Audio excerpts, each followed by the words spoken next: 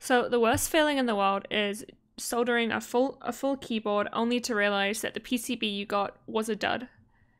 And you know, if you do that, you have to desolder all the switches and then send it back to the company you bought it from for either refund or replacement. And then if you get a replacement, it's probably coming from China, so it'll take another 3 weeks to arrive. And that's not even the worst part, because desoldering is the actual devil.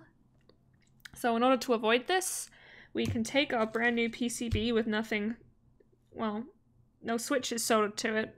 All the soldering for everything else is already done on this one.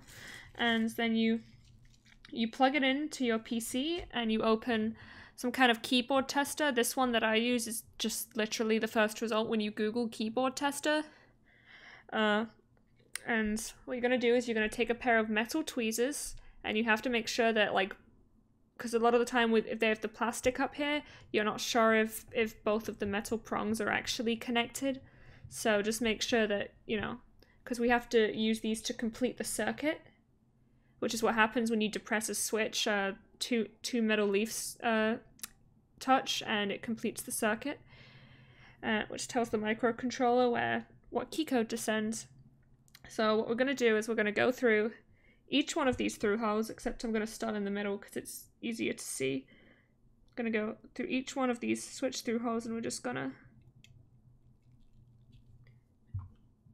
actually make sure our tester window is on top.